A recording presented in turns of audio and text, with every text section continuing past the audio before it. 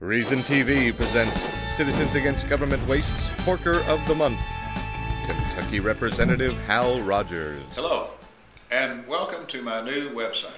Here we've spotted the rare 15-term congressman in his natural habitat.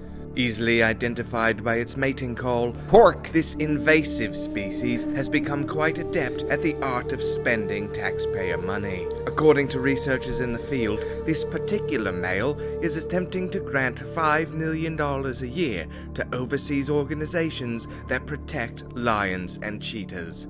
Why such odd behavior? Political points? To curry special interest favors?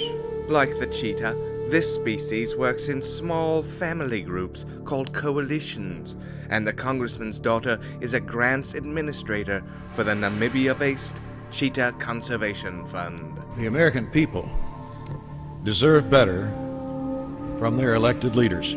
You ain't lying, cheetah. For more information on Porker of the Month and other government waste issues, visit CAGW.org.